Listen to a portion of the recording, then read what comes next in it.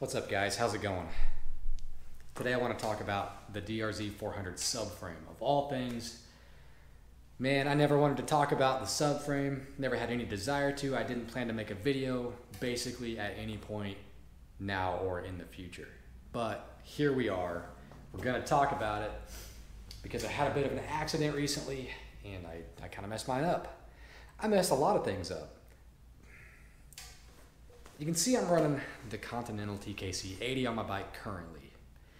And I was feeling out the whole 50-50 scene, determining whether or not I'm going to run a 50-50 tire or any combination of street and off-road tire, any tire outside of a 100% street tire on this DR-Z400. So I was trying to determine that by running these 50-50s. And man, long story short, I think I'm going to go back to street tires on these and likely purchase a dedicated dirt setup to swap back and forth between. Spoiler alert, I plan to talk about these tires in the future. However, 50-50 tire, I'm pretty sure you don't get 50% off-road, nor do you get 50% on-road. And that difference there, the part that we're missing, is just sacrificed to the motorcycle gods. I hope they are pleased. But one thing I do know is I don't feel like you got 100% on your bike anymore. Now, maybe those feelings are strong. Maybe it's partially due to my current state of mind after having this little incident. It's not the tire's fault, it's totally my fault. So I was in this off-road environment, let's call it, and it was a grassy area, and I combed through the area to ensure that there was nothing in the grass that was going to reach up and snag me. Psych, there was something in the grass. And I caught it. I think it was a piece of concrete, like a culvert or something like that. And it took a chunk out of my back wheel, which is fantastic, and it slammed me on the right side. I hit my head very hard. I don't really recall much of the incident. Anyway, in addition to that chunk out of the wheel, the incident bent my exhaust pipe, bent my subframe, sheared the steering stop off of the lower triple clamp. So now the bars go all the way. They struck the gas tank. And thankfully, silver lining, I'm running this oversized Acerbis plastic fuel tank, and it can take a proper beating like a true dirt bike should be able to do. Now, had I still had that steel gas tank from the factory on the bike when this occurred, it would probably be in an interesting shape at this point. But luckily, I didn't have it on there. Not that it really matters, but I feel fortunate. You know, I got to beat up the plastic tank, and you know that's what it's for. So we're gonna address the other issues in the future. My biggest concern right now is the subframe and this bent exhaust pipe. So the subframe that is on the S and the SM models are basically just the E model subframe, which is from here down. You can see where the end of that E model frame would be right here. So from here down, it's identical to the E model. But Suzuki retrofitted this hoop onto the end to attach the legally required hardware to make it street legal. The taillight and turn signals. So it's just like a retrofit. So this hoop is, there's these like tabs that were welded on. You can see all the welding that was done. And then this hoop was welded onto that. It's pretty cheesy, to be honest. It works, but okay, so the issue is aluminum is very soft, it's ductile and all those things. It's not a great structural metal. And then, okay, so the original E model subframe is right here. So if you applied an input, a mechanical input out here somewhere, it would just hit the fender. It wouldn't, you know, apply any force directly to the subframe. So if you were to whack it down here, you know, it's much shorter, therefore stronger. But if you whack it out here, you can end up applying a significant amount more force than you would ordinarily to this subframe, which makes it more susceptible to bending. In addition to that, this hoop on the end is what gives you the ability to run a rear rack and other accessories, bags and other stuff, whatever you're running. Whatever you're running, it's likely going to hang out wider than the subframe itself. As case in point, my rear rack, which may not have helped me much in this incident. So that rear rack hangs out wider than the subframe, which, you know, when you go down, will make it more likely to apply some sort of mechanical input to the tail of this bike, striking the ground or other objects. And so, again, it's way out here on the end. you know, you can inadvertently put quite a bit of force on the subframe.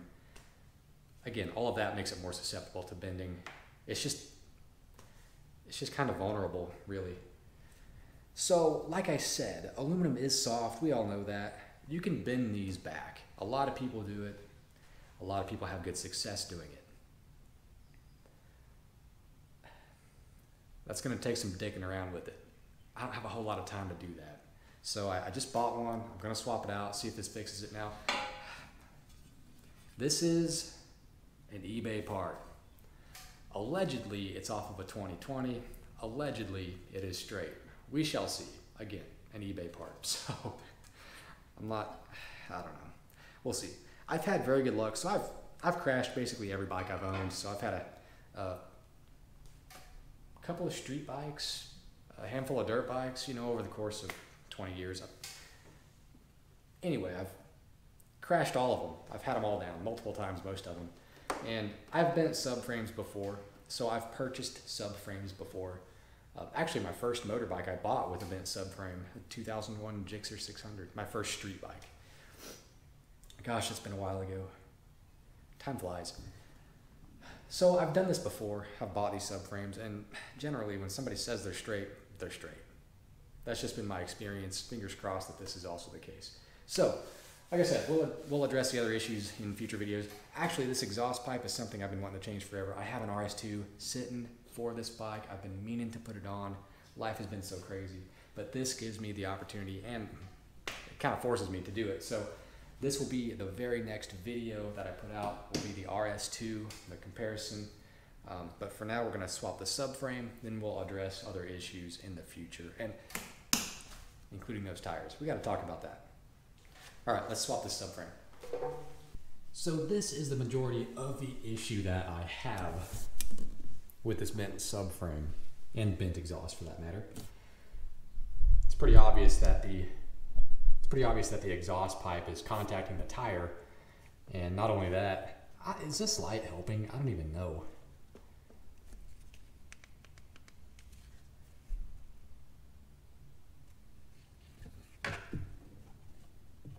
Anyway, the tire is also contacting the bottom of the subframe here, just below the muffler mount. I don't know if you can see the rubber that's been deposited down here. So not only is the exhaust contacting the subframe, not only is the exhaust contacting the tire, but the subframe is as well, and that is why I have to address this issue. And we can see, if we take a quick look over here, that it's not by a small margin. It is not by a small margin that it is contacting the tire. I don't know if you can see that, but there's a clear line that's been made on the tire where the interference is occurring. And so I took this other subframe and I measured it from, I want to put that up. I measured it in between here. So in between those two ears. And it measured about 169 and change millimeters wide. So we're going to round that up to 170. And this tire is like I said, a Continental TKC 80. It's a 140/80 R17. And this thing measures, what was it, 149 and change, like 149.8. These are millimeters, by the way. So 150 wide, essentially. So take the 170 width of the subframe minus the 150 width of this tire, and you're left with 20 millimeters, or essentially 1 centimeter on each side of the tire worth of clearance whenever your suspension is fully compressed with this particular tire. So what I'm saying is it would take 1 centimeter of inward bend to contact the tire. Given everything is straight from the factory, which there are tolerances, it's likely not perfect. But not only that, but it's contacting this tire somewhat significantly inward. So I don't know, it might be what, 10, 15, 20 millimeters off. I don't really know. I can't really quantify this right here, but I'd say maybe 15 millimeters. Anyway, I was just showing you that just so it's like, yes, this thing is definitely bent. So the first thing we're going to do is take this rear rack off. I know this isn't a standard feature on a DR-Z400.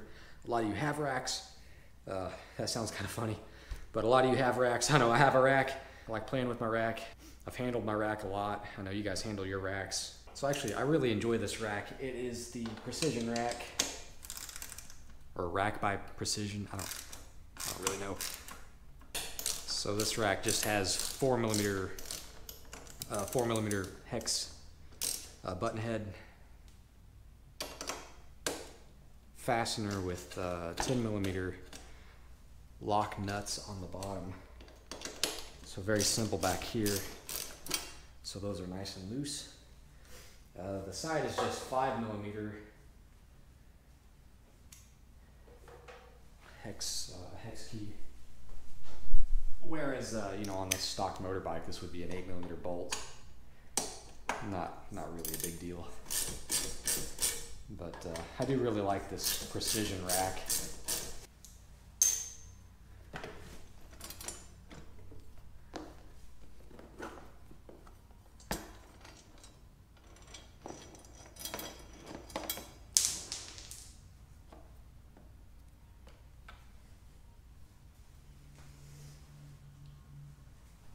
So that gets the Precision motorbike rack off of the back. Obviously now the seat just slides off. Now we can address the number plates, which are obviously just the standard 8 millimeter bolt here and one on the other side as well. And this panel has that little catch here up on the front. There is a rubber grommet. Little catch on the fender there too, if you can see that. But this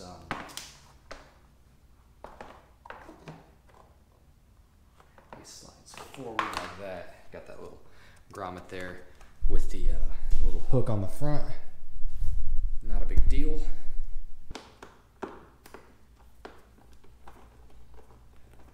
So that back panel won't come off unless you've got this filter cover off, which these are just quarter turn Zeus fasteners. Really nice that Suzuki put these in here. Boom, just like that. Comes right off.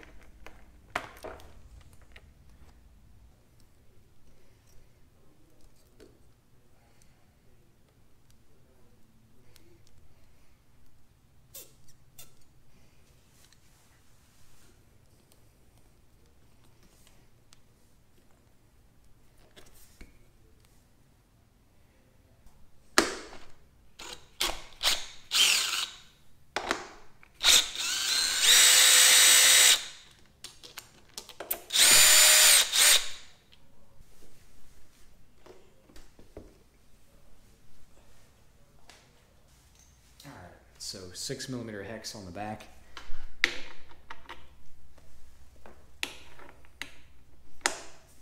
And a 12 millimeter bolt on this side.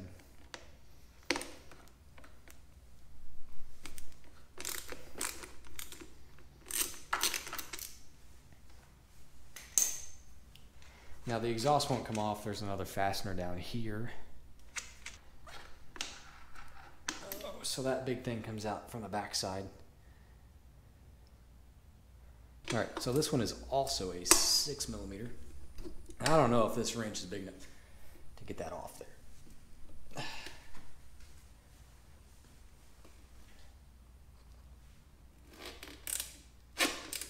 Well, she's gonna be, look at that.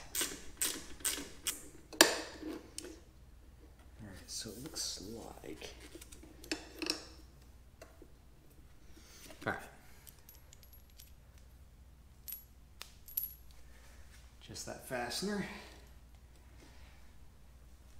And this tailpipe at this point should slide right off.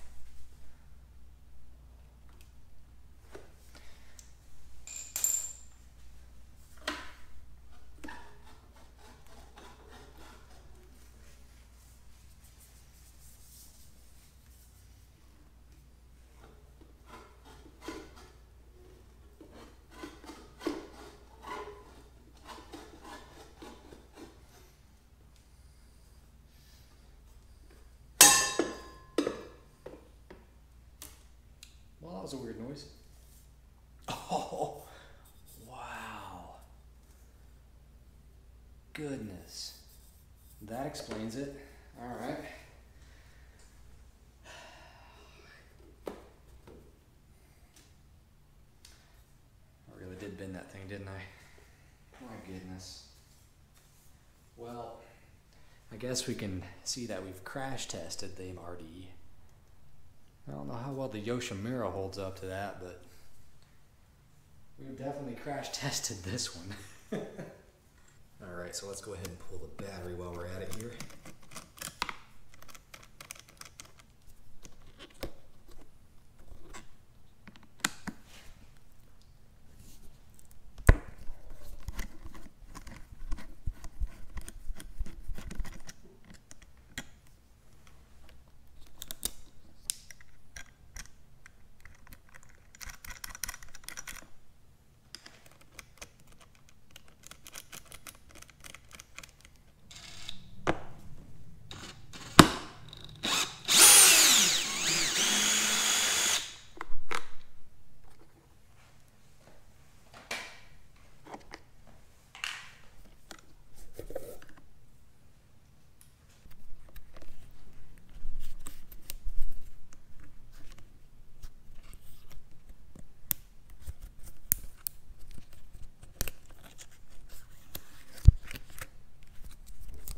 Now we'll pull the battery box itself.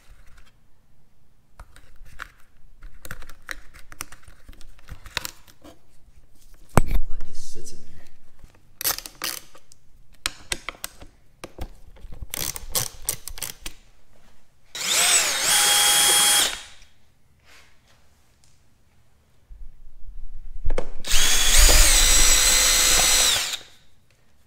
Alright, looks like we have two more of these little ties to remove from the subframe here.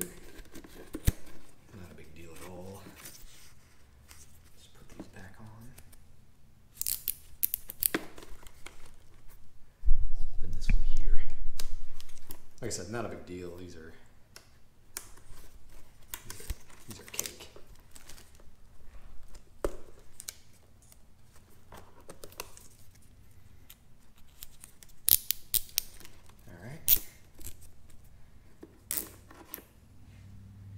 Got one up here too. Not a big deal.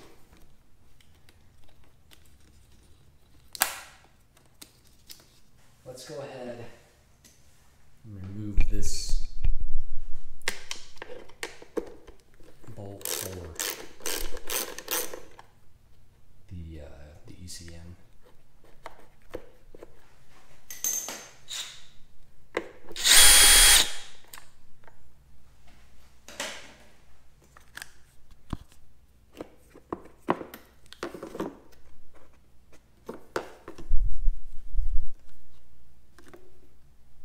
Now we're on the right side of the bike, and I'm not gonna lie, I have no idea what this piece even does. I guess it fits into the side plate, the number plate there. I'm not sure why it's there, but it's got to come off. And it looks like there's only 3 fasteners. They're all 10mm. Ooh, that one holds the starter relay. All right.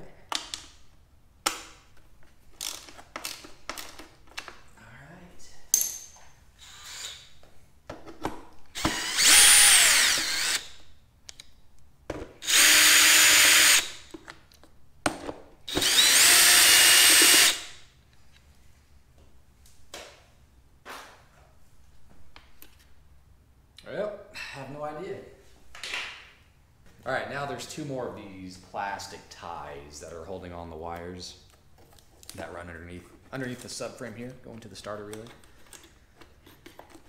I've just been placing those back on the wires that they came off of, just to keep track of them. So there's that one there. There's this one up here. It might be hard to see. Here, I can move the camera. It might still be hard to see. Hell, I don't know.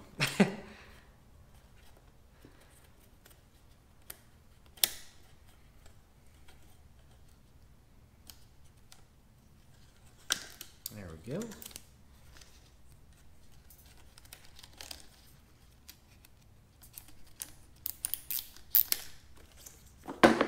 Okay. Now, at this point, I think we can start tackling this back fender. And it should come right off. I think it's only, at this point, held on with these bolts in here. Here, I'll twist you sideways a bit. But this guy here and here, I think it's the only thing holding this fender on. And then we have these bolts here that are holding, they're threaded into the bottom of the airbox. So those have to come off as well. But those are just little 8mm, 10mm here. Not a problem at all.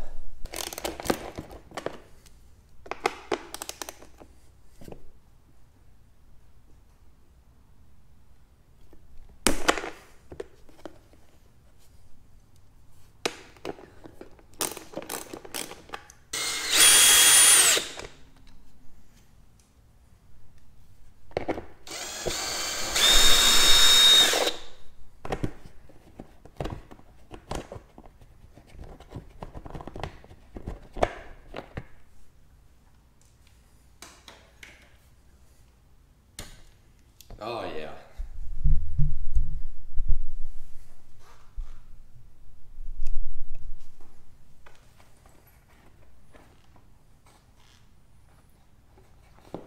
Ah, the tail light wiring. All right. Runs through this opening.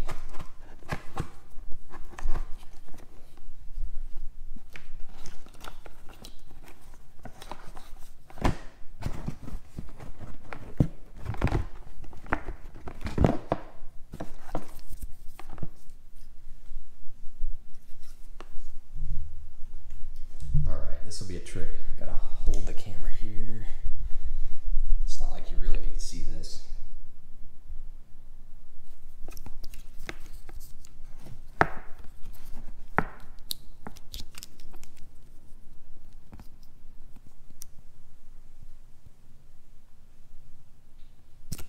Oh, you gotta lift it up high enough. Sorry, it felt like I was breaking it, like I was going to push the plastic too far. But yeah, this little clip here, gotta lift up on it. I could finally look in there and see after a second, but there it is. All right, so once that's done, we can snake that wiring back through this fender.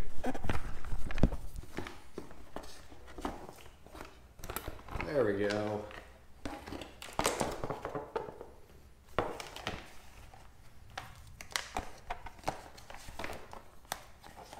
Now we can snake the wiring through and get this fender placed to the side here. Move on with our lives. Continue the project.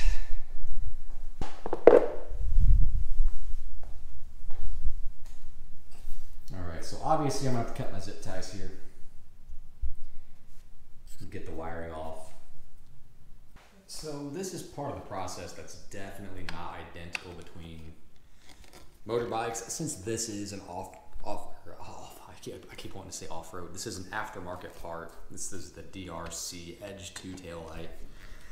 And so, yeah, your mileage may vary here, obviously, because you may or may not have an aftermarket light. You may or may not have this one. You know, yours may be slightly different, so I really love this light. And now I sprang for the clear one because the circuit board in the back is white. It kind of matches the bike, and I often like clear lenses just because the lights are brighter than going through a smoked lens. I guess in my To my older, I'm 31 now. Yeah, I guess I kind of opt for safety, perhaps a little more than I used to. So the brighter I can get things, oh, I did drop. They have a spacer. All right. Yeah, the brighter I can get my signals and lights, the happier I typically am. You know, it's not the safest thing to ride motorbikes, so you know, I try to do my best. Now, this is the, like I said, it's the DR-Z Edge 2 taillight. And it's actually, I got the, oh my gosh, what is it? 12 o'clock Labs integrated turn signal inside here. So I really, really dig this light. It's bright. Now the turn signals are a little bit difficult to see. I mean, look, it's like a 4-inch wide light. And you're gonna put two turn signals, a left and a right turn signal inside there. So the signals aren't great, but they do sequence and things like that. It's really cool. I'm thrilled with the purchase. The only thing I do hate about it is it's pricey, especially when you get the integrated signals. The DR-Z Edge 2 by itself without integrated signals is actually pretty fair in price, but yeah, that circuit board, it gets a little bit butt puckering, man, honestly, but it's worth it. To me, it's a very nice upgrade. It keeps things from hanging off the side of your bike. I love it, so I'm not gonna sweat it. I'm not broken up about it. I'd buy it again. All right, at this point, we're gonna remove the passenger foot pegs. These are 12mm sockets, and I don't know if I have enough wrench here. 12mm sockets or 12mm fasteners. Ooh, yeah.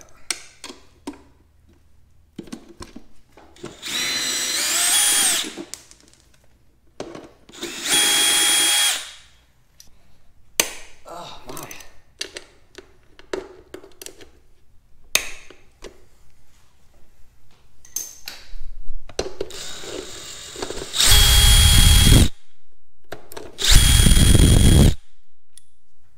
So at this point, I think I'm ready.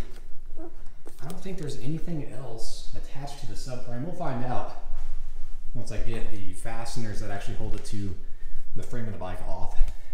So these look like 12s. We'll see here.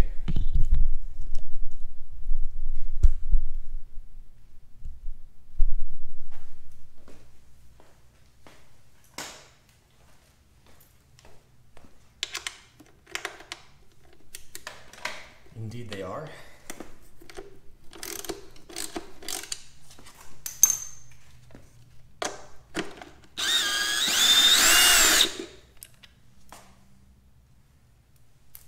Should be one on the bottom on the other side as well. I should have taken this off while I was over here. I was just right there. Okay.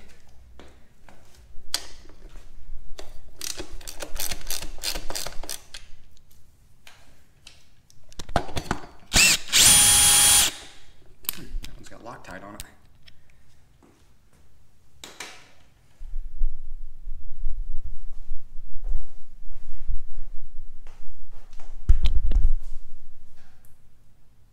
I don't know why there's a flange on this bolt on the right side of the bike with Loctite, but the bolt on the bottom left side is not a flange head.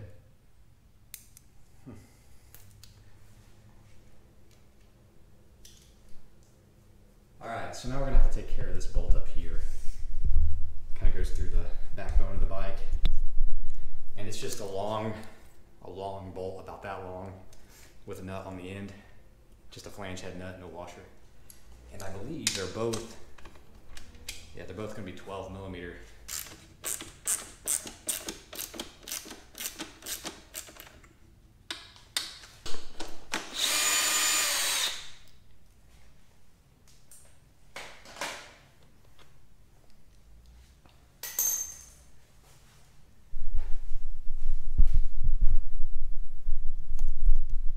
At this point, I think this thing is ready to come off, I think. So like I said, I'm just kind of going as I going along here and just kind of taking care of things as they come up. So it looks like I am definitely held on. Oh. I already know. I remember seeing this and I haven't taken care of it yet. So there are two fasteners. So there are these two little 8mm fasteners up here. I totally forgot about these.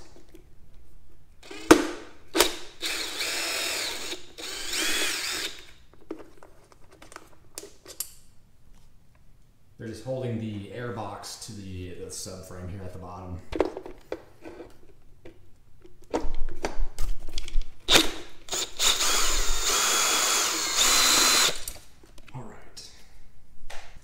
All right, at this point, we should be ready to pull this thing off. Yes, sir.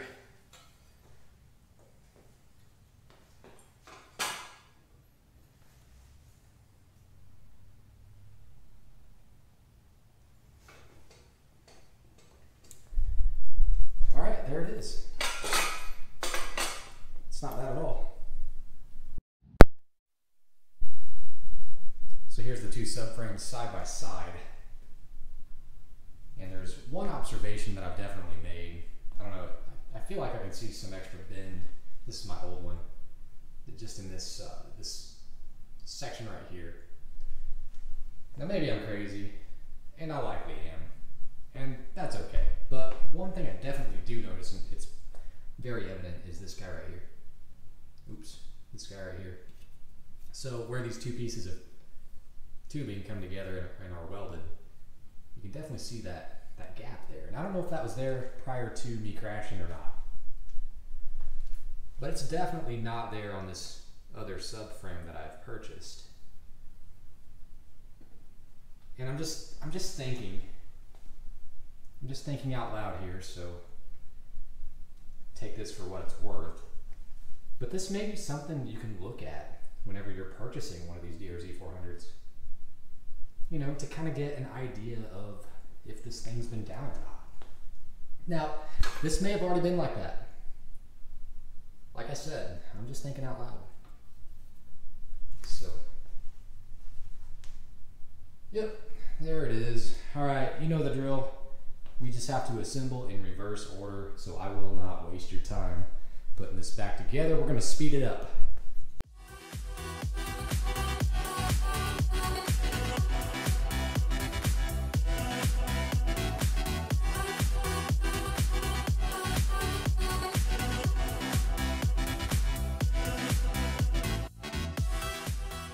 There you have it. That's all there is to it. It's a simple job and it's a quick job. Actually, the hardest part, believe it or not, was getting this rubber piece. This guy right here. So that rubber piece hangs out right here in the subframe, and my new one didn't have that. I don't know why it was taken out, but didn't have it in there. So I had to remove the original from my original subframe. And you know how that goes. Well, it's rubber on dry metal, and okay, so basically you just have to use a bunch of WD-40 or something, just lithium grease, spray grease, something to make it slippery enough to pop out with a screwdriver. So not a big deal at all. Like I said, this is a really simple project. So, and look, try to line you up here. It looks like I've achieved the desired result. It looks straight again. So that's what we wanted. Now I will say, get some gasoline here. Clearly the exhaust pipe is bent. You know, I didn't fix that because, like I said, I'm swapping this out to the RS2, and that's going to be a future video, hopefully coming out next week. Hopefully. So in order to, I would like to see if this is clearing, if the exhaust pipe is clearing the subframe. So I will go ahead and I'll just take a little,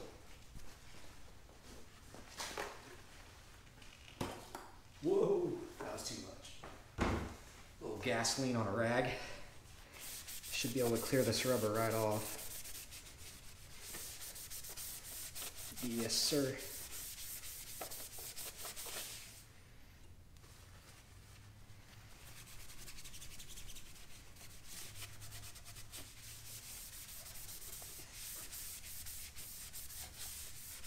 All right, so we'll see if it's clearing or not. In case you're curious, as I said at the beginning of the video, gosh, this is like almost too much light.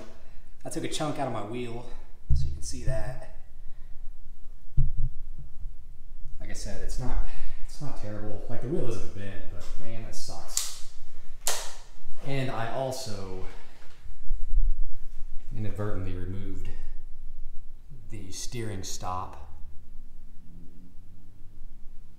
So you can see that's right there. It's just totally gone. It's actually, it didn't quite knock it completely off.